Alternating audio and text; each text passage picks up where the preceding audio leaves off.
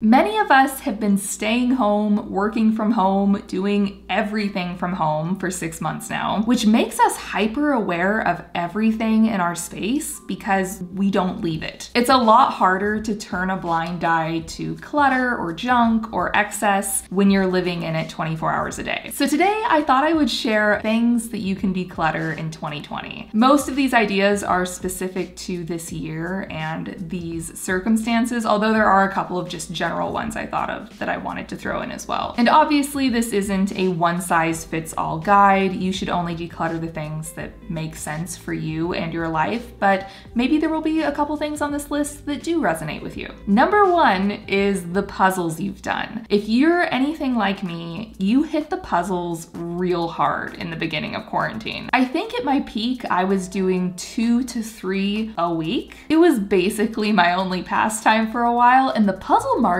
was hot in the beginning of quarantine. There was a shortage. It was not easy to get your hands on a puzzle, so I would take anything I could get. My bar was real low. So I've ended up with a whole bunch of puzzles, some of them kind of weird. There were some that I knew I wouldn't do again, so I've been in the process of rehoming them. I've donated some, I've given some to friends, but it might be time for you to let go of some of the quarantine puzzles. And they're such a fun thing to swap with friends. They're easy to get rid of. Masks that don't fit you. I feel like a lot of us went through kind of a similar journey with the mask thing in quarantine. Everything that first month happened so fast. It just feels like a blur. All of a sudden, everyone I'm seeing is wearing a mask. I don't have a mask. And I ended up turning to the weirdest pockets of the internet to try and find something that was in stock, ready to ship. A lot of sites were like, masks are ready to ship in 4 to 5 weeks. And I was like, I don't have time for that. So in my desperate shopping spree for masks, I ended up with a couple not great ones, like ones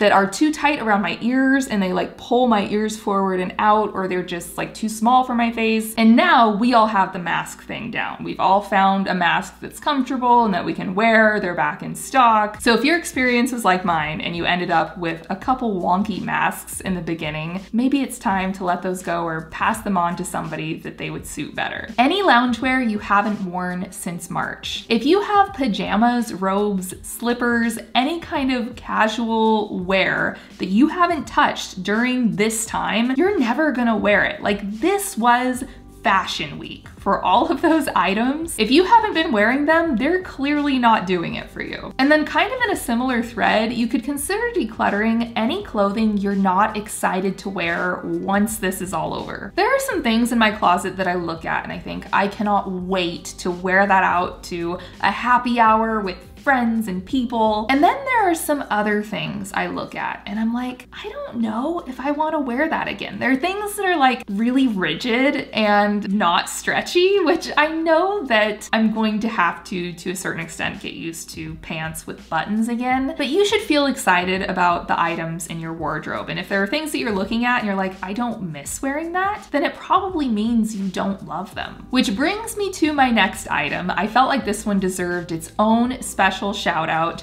It's bras you won't go back to. Let's be real, 2020 has not been good for the bra. And rightfully so, because the older I get, the more I realize how much bras suck. I don't know why I spent so many years wearing these stiff, rigid underwire things with clasps and like scratchy material. 2020 has officially closed the door on awful bras for me. If it has underwire or scratchy material, I don't want it. I want like soft, stretchy, feels seamless with my body. And if 2020 has changed bras for you too, you might have some that it's time to get rid of. Home office supplies you don't use. This could be pens, highlighters, notepads, sticky notes, binders, folders, a stapler, whatever. Kind of like the loungewear, if you've been working from home this whole time and there are office supplies you haven't used, you're never going to use them. This was their time to shine, and if they're untouched, you might consider parting with them. Your refrigerator and freezer. Chances are you've been making a lot of meals at home this year, trying out new recipes, and when you're buying more groceries and cooking more, you tend to have more stuff in your fridge, and it's easier for things to get kind of pushed to the back or down down in a drawer and forgotten about, like half a lemon or some sour cream you bought for a taco night a couple months ago that's now expired. Cooking tools and kitchen gadgets you don't use. If you've been cooking at home all year and you haven't found a use for these things,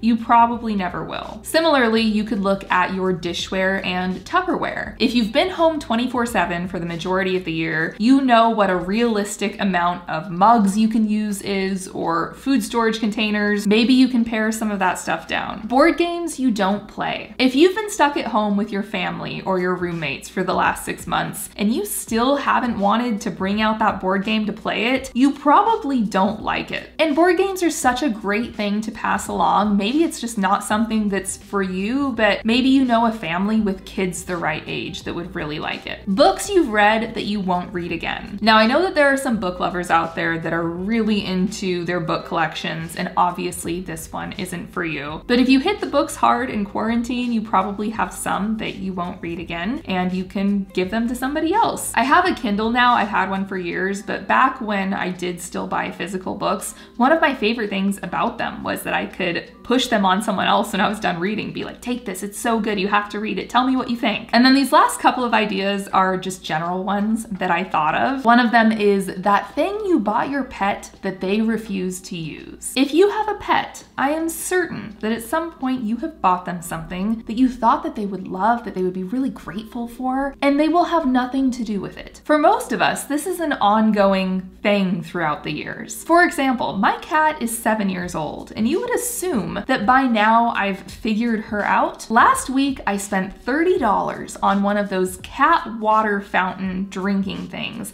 because all of the reviews said, oh my gosh, my cat loves this. My cat drinks so much more water now. She will not go near it. She'll stand like 3 feet away and look at it, but she won't go up and try to drink from it. She won't play with it with her paw, nothing. Now the glass of water that's on the coffee table, she can put her paw in that. So if you've bought your pet something that they won't use, consider donating it to an animal shelter because there are so many other animals out there that might really love having that thing. I'm gonna give my cat like 1 or 2 more weeks to warm up to this water fountain thing, and then I will probably rehome it. And then the last thing you could consider decluttering is that beauty product that doesn't work for you. I feel like we all have these, whether it's a shampoo that made your hair feel dry or greasy, or a foundation or concealer that didn't quite match your skin tone, except that it wasn't for you. Maybe you have a friend that it will work for and pass it on. So those are some mostly 2020 themed ideas of things you can declutter. If you have any ideas for stuff people could clear out this year, let everyone know what it is down in a comment below. And if you enjoyed this video, please give it a thumbs up, hit the subscribe button and the notifications bell so you know when new videos are posted. Thank you to Squarespace for sponsoring today's video. I run my website on Squarespace and I love it. It's so easy. It's an all-in-one platform, so it has everything you need to build a site. You can build an online store to sell things or a portfolio to share images with clients. They've got award-winning templates, 24/7 customer service, and they offer a free trial. So head over to squarespace.com to sign up. You can design your site, get it looking the way you want it to, and then when you're ready, visit squarespace.com/AllisonAnderson to get 10% off your first purchase of a website or domain. Thanks for watching. Have a wonderful day, everyone, and I will see you next time.